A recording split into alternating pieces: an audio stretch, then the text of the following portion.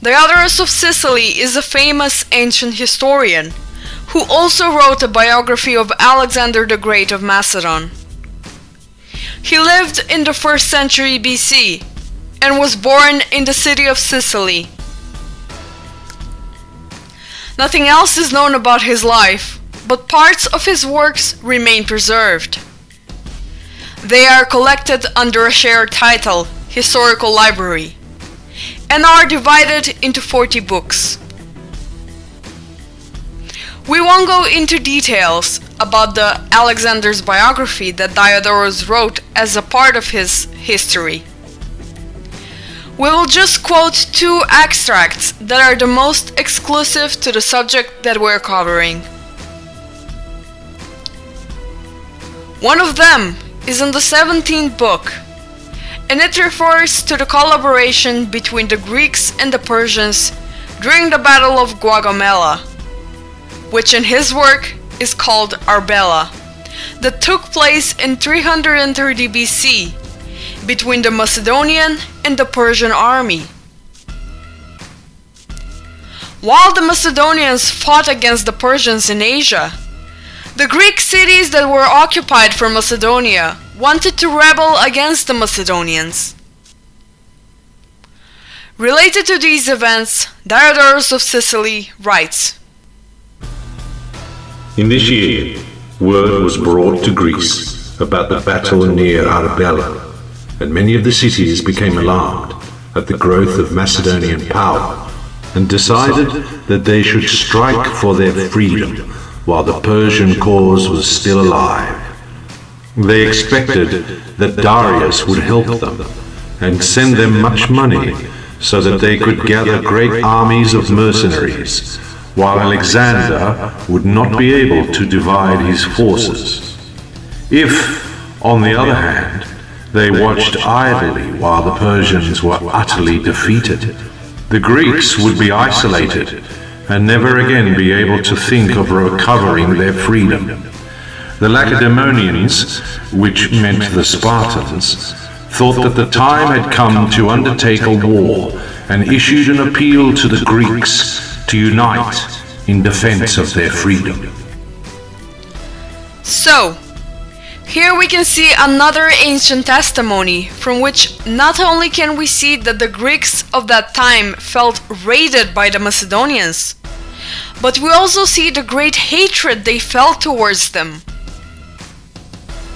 The Greeks were prepared to even unite with their longtime enemies, the Persians, just to get rid of the Macedonians. Diodorus writes about the wounding of Alexander as well. When the Greeks that were part of the Macedonian army and were later forced to stay in Asia found out about this, they, thinking that Alexander was dead, began to rebel against the Macedonians, wanting to go back to their homeland. Diodorus writes,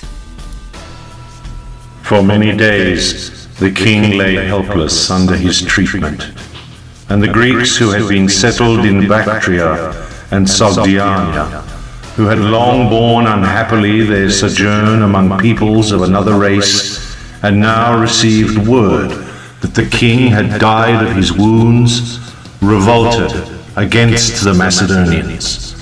They formed a band of 3,000 men and underwent great hardship on their homeward route.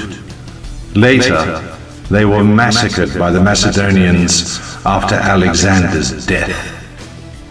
Diodorus also writes about the rebellion in the Greek cities against Alexander, which was led by Leosthenes. From all these testimonies, which are not the only ones, we can clearly see that according to the famous ancient historian Diodorus of Sicily, the Macedonians and the Greeks were 2 separate nations, who were enemies more often than not.